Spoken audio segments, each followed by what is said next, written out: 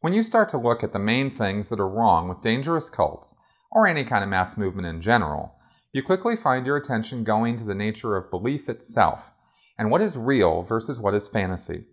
What I'm talking about doesn't just apply to religion, although that's one of the easiest things for most people to see. This also works out in politics, economics, consumerism, and even civil rights and gender issues. How many times have you been caught out trying to fake knowing all about something which you really knew very little or nothing of?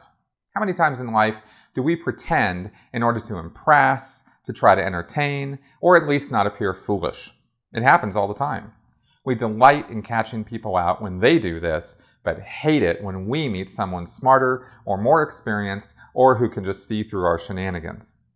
Now imagine doing that all the time, habitually pretending you know all about everything, especially all of the important things, like what's the meaning of life, why everyone acts the way they do, where we all came from, and where we're all going with our lives.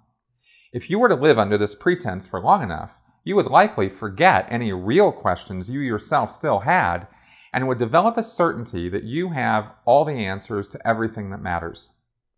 That is what life is like in a dangerous cult like Scientology. But to one degree or another, that can also apply to any mass movement.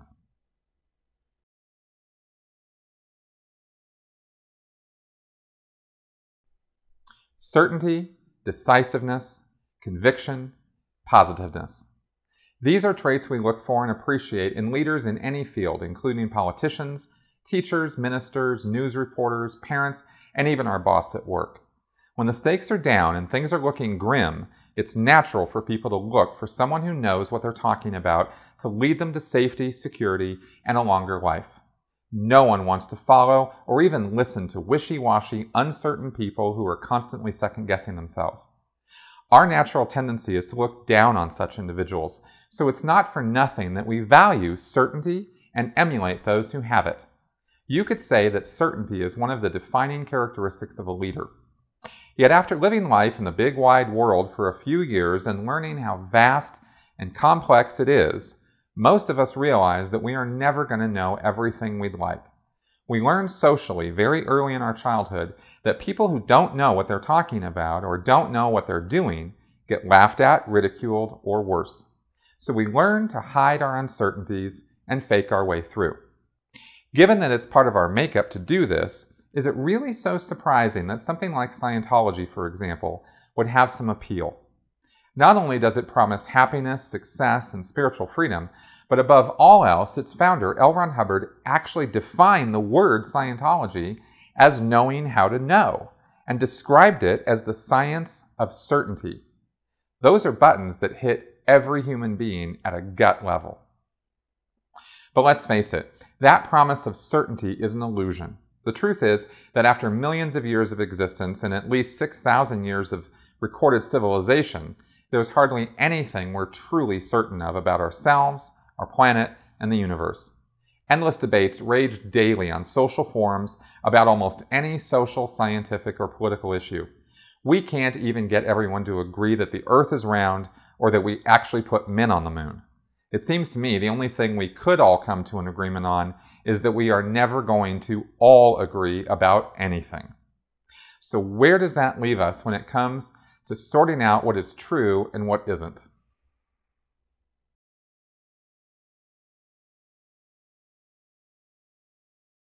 When you're a follower of a mass movement, by definition, you are convinced of the veracity of your position and that you have found some form of absolute truth. Thus we have almost all religions, political pundits, fanatical terrorists, etc. It's easy to see this in the extreme forms of religious, political, and social intolerances that splash across media headlines every day. Yet don't we all have shades of this to one degree or another? It's in our nature. When our personal truths are shattered for whatever reason, we're left adrift and often will search for some new truth to cling to. This happened to me when my certainty about Scientology was broken. Once I started unraveling the lies inherent in much of Scientology's teachings and availed myself of all the resources available on the subject, it was painfully obvious that I had been being deceived and manipulated for decades. That was a hard truth to accept. I had been so sure that I had all the answers. For years, I'd been reassuring others that they could have that same certainty if they would just learn and practice Scientology. Never mind all the things that didn't quite make sense or the gray areas we all didn't talk about. We just brushed those little questions aside. If something in Scientology didn't seem to work, it was my fault, never the subject itself. Once something like that's cracked, it's only natural to start looking for new truths and new ideas to hold on to which will give some kind of life support. It was clear to me that I was going to have to reevaluate everything I'd been taught.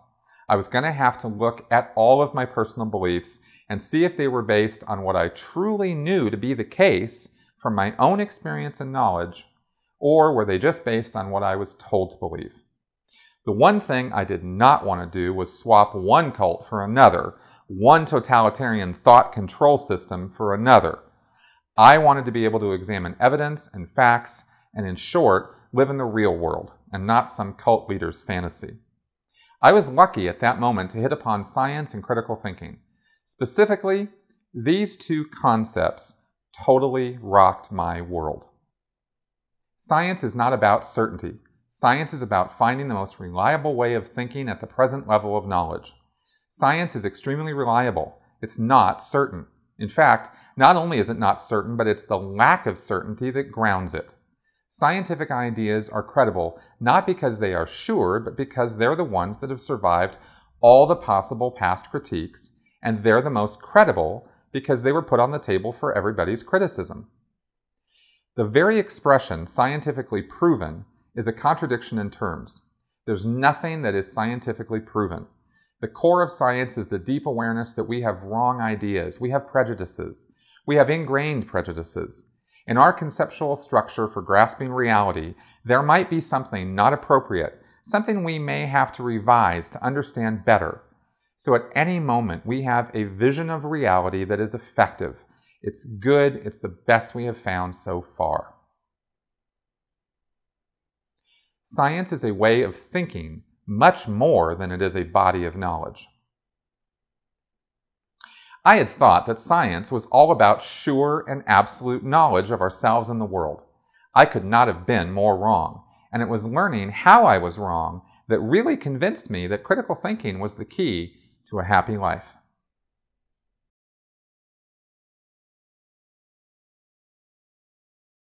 A key principle in critical thinking is to not make assumptions or think you know what the conclusion is before you get there.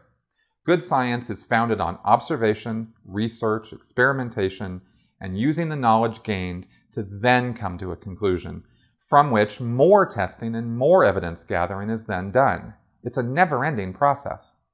A scientist does not start with a conclusion and then try to prove it.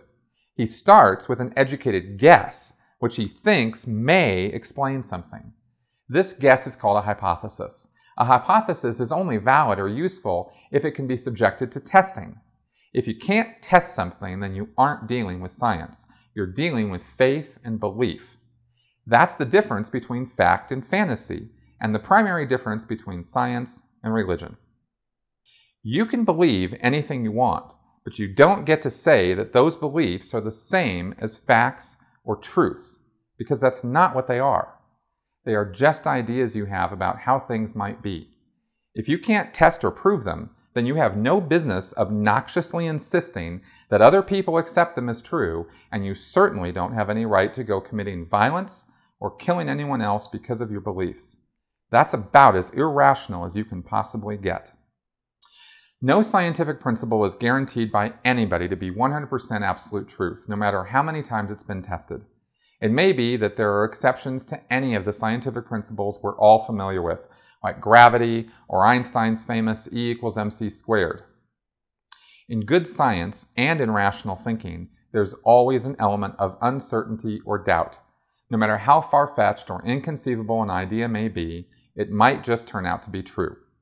To dismiss it out of hand with no evidence or facts to support that dismissal is not critical thinking, but arrogance. For example, there may well be UFOs visiting Earth on a regular basis, and Atlantis may really have sunk under the ocean 3 millennia ago. We can always keep our eyes and ears open for evidence of these things. If such should appear, then we're that much closer to understanding more about the world in which we live. Of course, as Carl Sagan advised, it pays to keep an open mind, but not so open your brains fall out. Once an idea has been disproven, it's silly to continue to cling to it. A person has got to be willing to change their mind, and a critical thinker will when the evidence is clearly not supporting this position.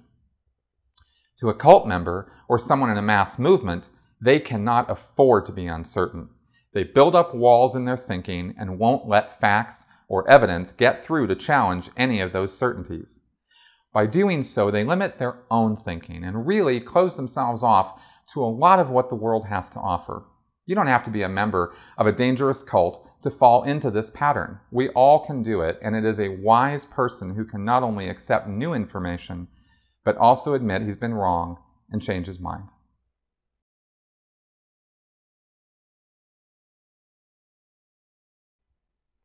The certainty that groups like Scientology offer is not just an illusion, but is actually a kind of trap. It's a way of shutting out observation and closing off thinking. There is not one subject known to man that can offer total certainty of life, the universe, and everything. That level of knowledge simply doesn't exist.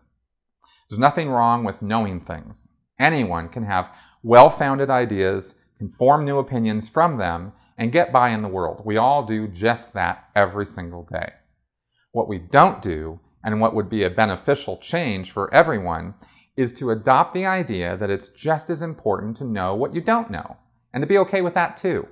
In fact, the recognition that one does not know and beginning the quest to learn is actually the point where all wisdom begins. I'd like to see a lot more of that on social media and in the news. Maybe then the world wouldn't seem like such a crazy place. Thank you for watching.